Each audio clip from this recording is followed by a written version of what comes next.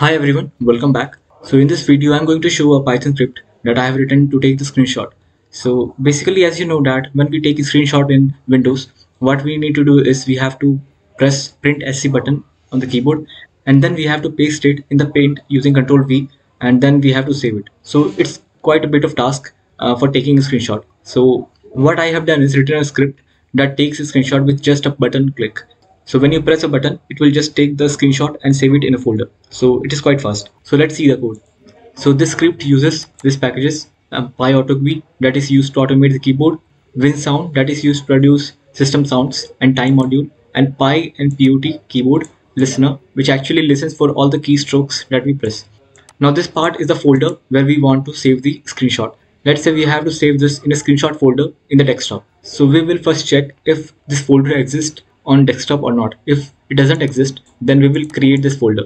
Now after the creation, we have initialized two variables. See, what I have done is, before the user takes a screenshot, he has to press certain key like shift+p button to enter into that phase, such that the script will listen for the screenshot. So as soon as the shift+p button is pressed, then we can press the other button which actually is responsible for taking the screenshot, and we will take as many screenshots as we want. And after the task is finished, we will again press this shift+p button so that this functionality is turned off. So shift+p is basically a turn on and turn off for the screenshot taker.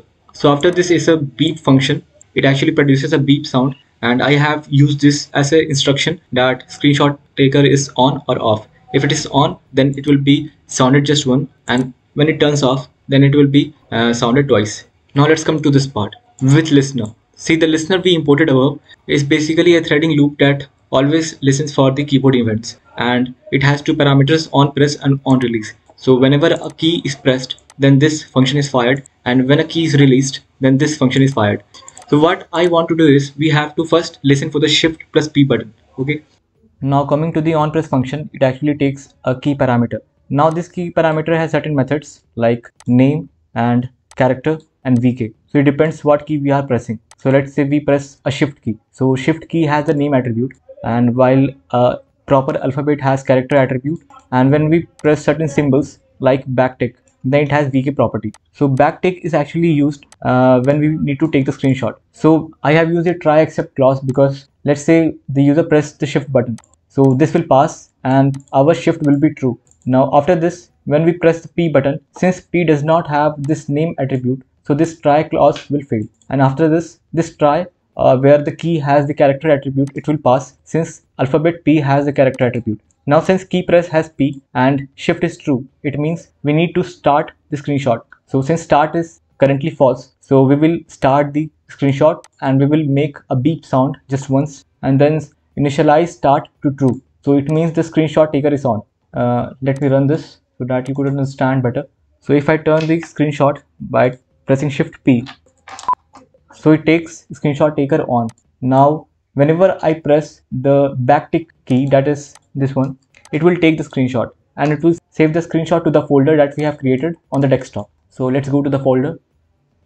So this is the folder, and that contains the screenshot that we are taking right now.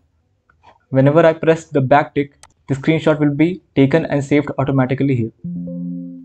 So as you can see, as I press it, it takes the screenshot.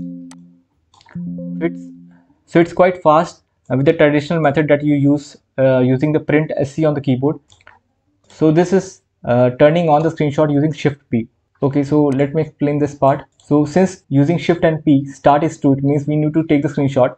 And when we press the backtick, then backtick has the number 192. So it will turn to true, and then we will use the pyautogui module to take the screenshot. And this screenshot will be saved to this im variable. Now we will create a file name. Now file name should be unique, so I have used time module so that it will be saved in the format hour, minute and second. So this is the format in which the screenshot is being saved, as you can see here, so that all the screenshot will be unique. Now after creating the file name, we will save it in the folder. Now let's say we have to turn off the screenshot taker. So we again have to press the shift+p. So what happens is, let's say the user press the shift button. So on pressing the shift, it becomes true here, and then it press the p. But when the p is released, on release function will fire, and when it is fired, then we again enter the try clause where the key press p is actually checked. Let's see, we have released the p button. So the key press will have P in it. Now if key press is equal to P and the shift is also true, it means we are going to turn off the screenshot. So we will turn it false, shift to false. So using this, the screenshot taker will turn off. So let's turn on the screenshot as still working. So when I press P, so it takes screenshot taker off. So whenever I press the backtick again, it will not take the screenshot. So I am pressing it and it's not taking the screenshot. But when I again turn on the screenshot taker by pressing shift P, then it will start taking the screenshot again. So you can see it's taking the screenshot as I press the backtick button. So that's it. It's a simple script that is handy whenever you want to take a quick screenshot. Let's say you're watching certain live video which you won't get afterward. So whenever you press the backtick button, it will quickly take the screenshot and save it. So that's it for this video. We'll meet you in the next one. Bye bye.